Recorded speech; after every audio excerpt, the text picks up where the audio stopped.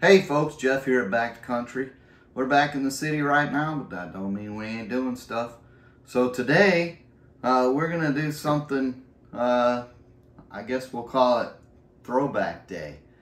So where we're throwing back to is, I don't know, a few years maybe, since we did anything with sourdough. Well, we're getting ready to go back to the property, and it's always nice to take a fresh loaf of sourdough bread, so I figured, hey, we better get that starter going. So I went in the refrigerator, dug all the way to the back, and I found my starter. Well, guess what? I haven't touched this starter in like a year, maybe longer. So a lot of people are probably wondering, is that starter even any good? If you haven't touched your starter in a year and it's just been sitting in the back of your fridge, it's probably rotten and gross and dead and who knows what. Well, we're going to find out.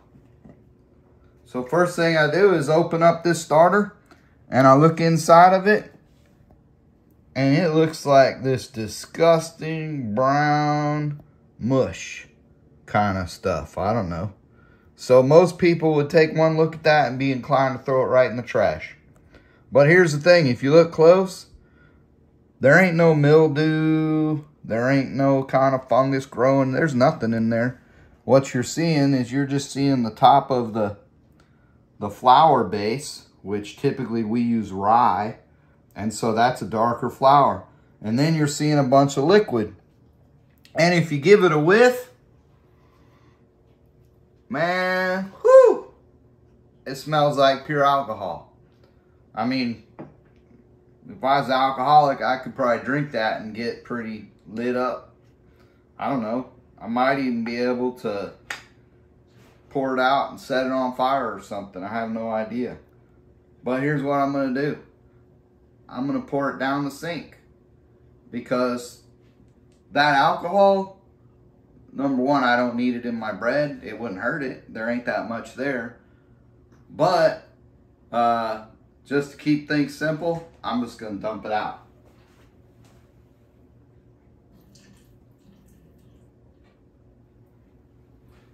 So that's all I did. I just dumped that off the top. That alcohol is actually called hooch. Gee, hooch, alcohol, makes sense.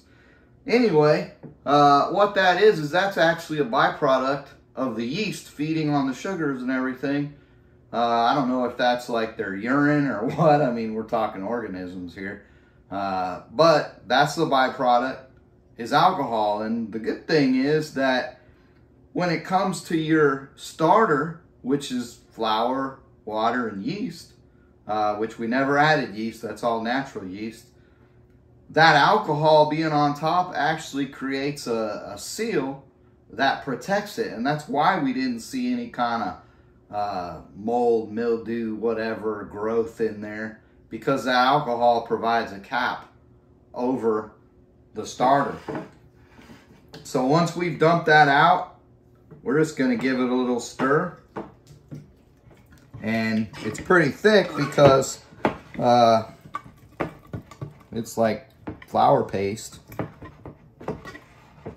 And there's not any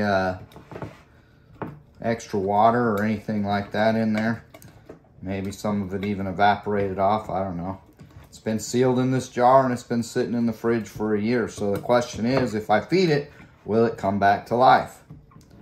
So if we pull the spatula out and look at it, it really just looks like a dark flour paste.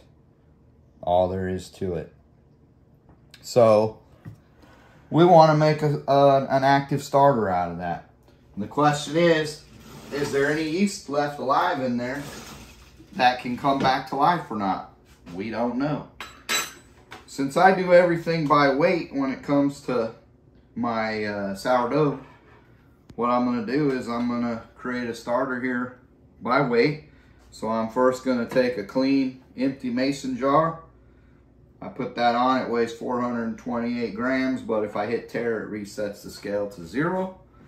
And so what I want to do is I want to get out about 75 grams of this, I'm just going to call it starter paste, muck, whatever.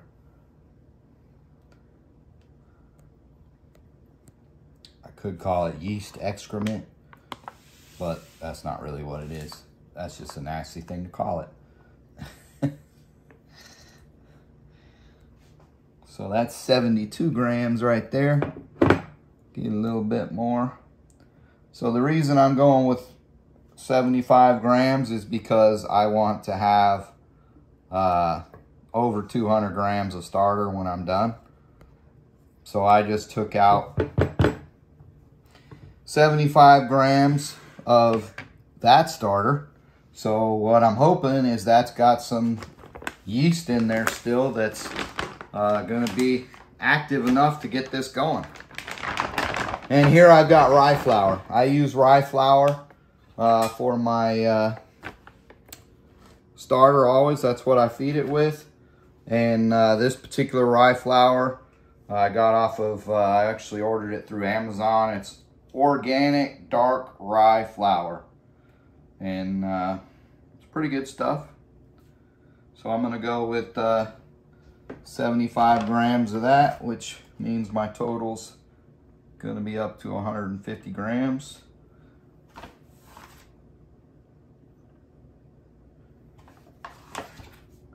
We're getting there.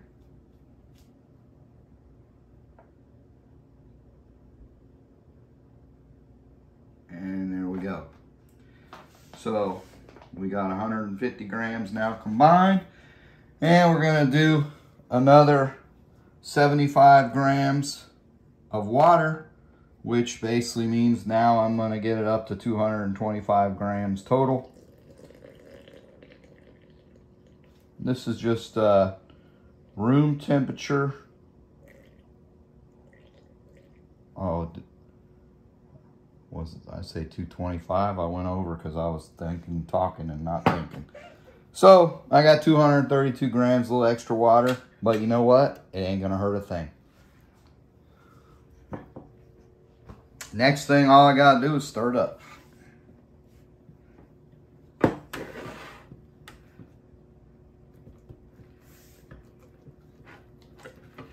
Now, in all honesty, that extra water is probably going to help it, and the reason is because most of the water is gone from that starter. I poured off the hooch and you know, I don't know if the water evaporates out of it or what, but there just wasn't a lot of water content left in it. It was pretty thick paste, and so this is actually coming out pretty thick as well. So that extra water just thins it out a little bit. And actually in this case, it's perfect because it's a pretty thick paste here as it is.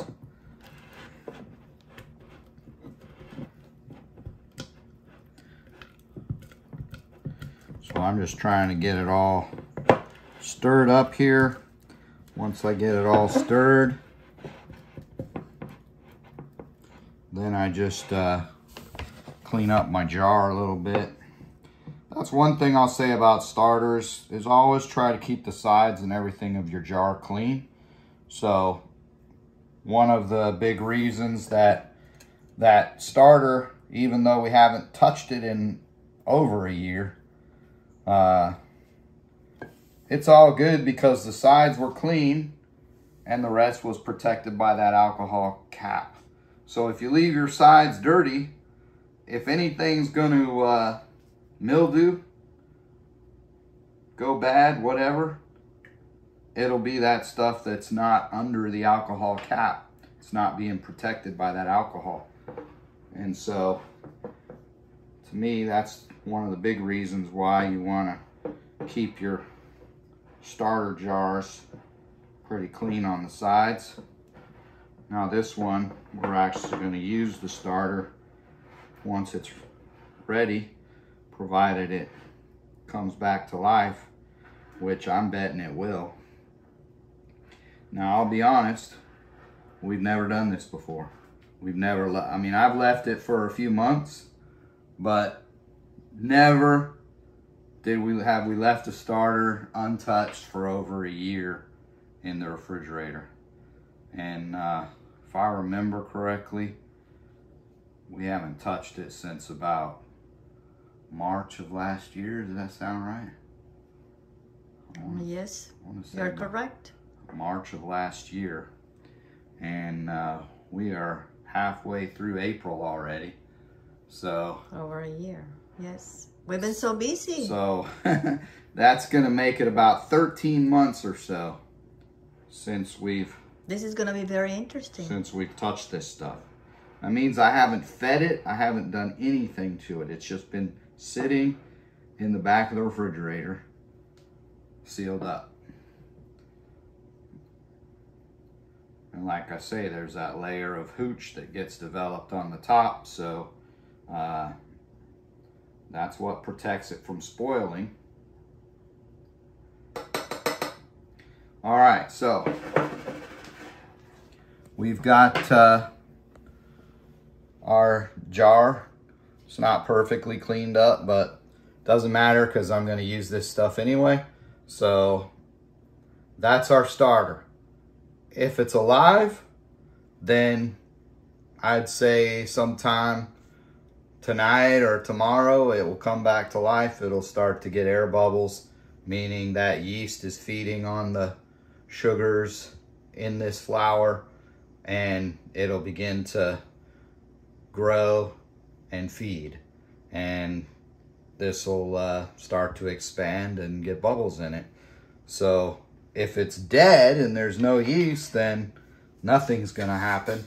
And in theory, to bring it back to life, we would have to keep feeding it, and it'd be like starting over, trying to do a starter. And if you haven't seen our series on sourdough starters, go back, look through our videos, and you can see that where we made maybe even this starter from scratch.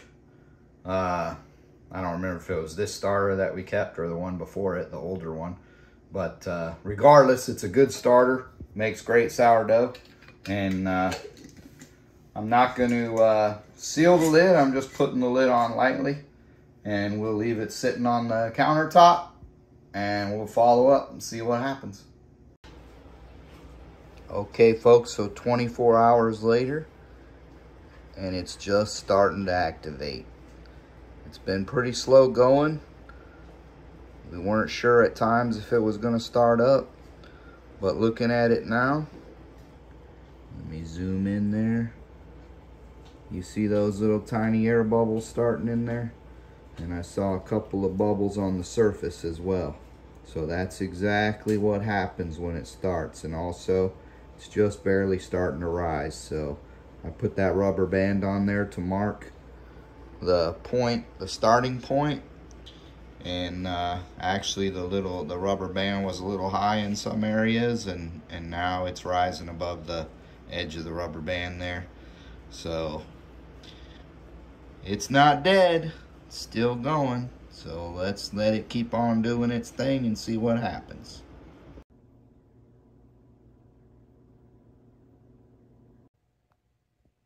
All right, folks, it's been about 33 hours since we first fed this. As you saw in the video, it did come back, kind of started going about 24 hours later, and then it doubled just like you would expect your starter to do when you feed it. Overnight, it doubled, and then it came back down, meaning it had used up the resources basically. And although it's still active and feeding, you can see lots of bubbles in it. They're small bubbles, and it's no longer doubled. So normally when you're going to make a bread, you want your starter to be very active. So right now I'm going to feed this again just to get it going good, and then I'm probably going to get a loaf of bread started tonight. So I'm just going to give it about 50 grams of flour and around the same of water.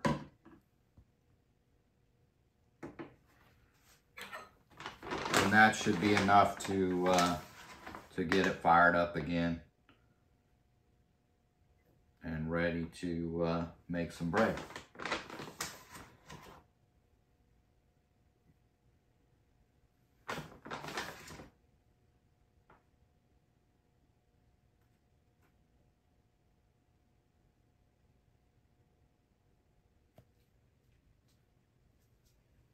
All right. Yep, this time I got it exact. 50 grams. Hopefully I don't mess up the water.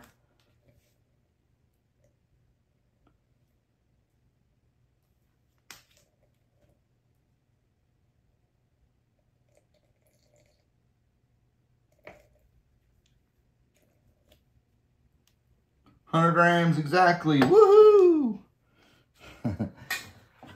And now all I'm gonna do is mix it up again.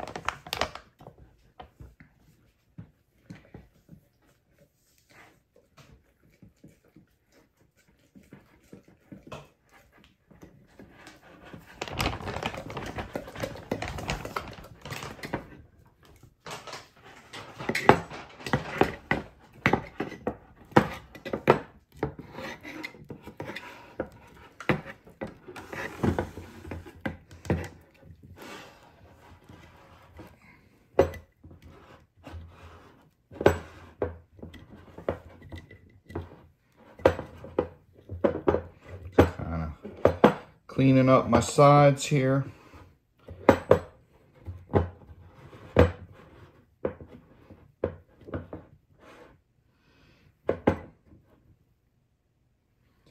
So the bottom line, I think this is proof enough that you can indeed leave a starter alone for who knows how long.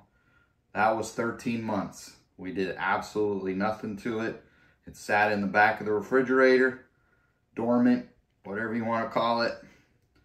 And we never fed it once. We never touched it. Probably got moved around once in a while just based on activity in the refrigerator. But we didn't feed it. A lot of people think that you have to feed your starter every few days and keep it very active. And that's true if you're making bread with it constantly. But the reality is, the average person isn't going to be making a loaf of bread every couple days. So, to me, if you keep your starter active, you either have to bake all the time, or you're going to be throwing away a lot of starter or giving it away or whatever. And to be honest, that's just wasteful. So we don't do it that way. When we're making bread, we keep our starter active and we use it, and then it goes back in the refrigerator until we want to use it the next time. And in this case, we were real busy. We're going to stay busy. We didn't make bread for over a year, and our starter sat there, and like I say, most people would have thrown it away and thought it was dead. We did not. Fed it again, came right back to life. Well, maybe a little slower than normal, but it did come back to life easy, and it's good to go now. So there's the answer. Yes, you can leave it for a long time and it will come back. All right, folks, as always, thanks for watching. Don't forget to like and subscribe, and till the next one, God bless. We'll see you on the next one.